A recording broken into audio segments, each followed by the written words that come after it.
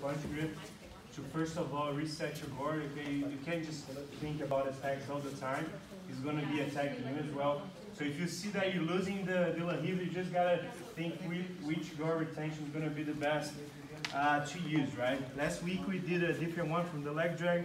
So today again, just a quick review from that one. He's breaking my grip, he's mashing my hooks here. Okay, and he start moving.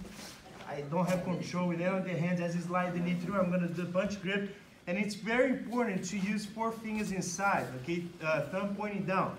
If you grab a little bit lower, the lapel, you see that lapel is loose, then he's gonna have weight enough to get to my head and pass my guard. So it's very important to be very high here, okay? So you use your knuckles right into his neck, okay? So now I'm gonna get leverage. Try to get close my head space to work. And then as I'm pulling him again, I'm gonna set up the La Riva with angle, okay? So from here, what's gonna be the next step? This grip here that I switch, I had the knuckles in, now it's gonna be with the opposite hand. I'm gonna also reach for the sleeve here, okay? So notice that I'm a little bit on the side, and that's what you want, to get a good torque on his knee. So next thing will be pulling, okay? So you're gonna use the sleeve, the collar, and also the hook here to pull him into you, okay? Just one of those are not enough. You gotta use all 3 together.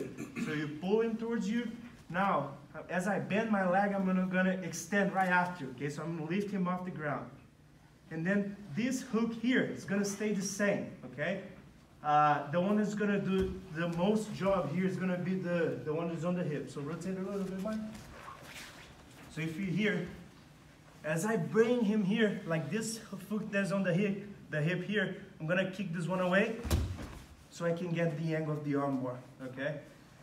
So the one that is hooking the La Riva comes off too, but the one that does the most important job is the one on the hip, right? So you pull, as you lift him off the ground, you kick this one away, and you swing both legs over. From here, you finish with the armbar, okay? Sometimes he falls too. If he falls, even better, you have a better control. So just the La Riva attack again. So if you're here, you got a little bit of angle to the side, a better torque on his knee. Now, I'm gonna pull him towards me, lift it off, now kick, swing both of my legs, okay?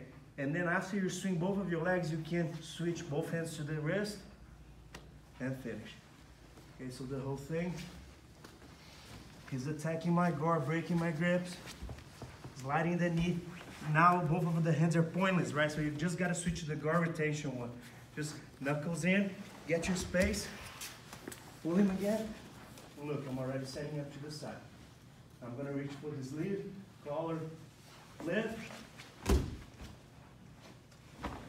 finish with the armbar. Any questions? Let's try. 1, 2, 3.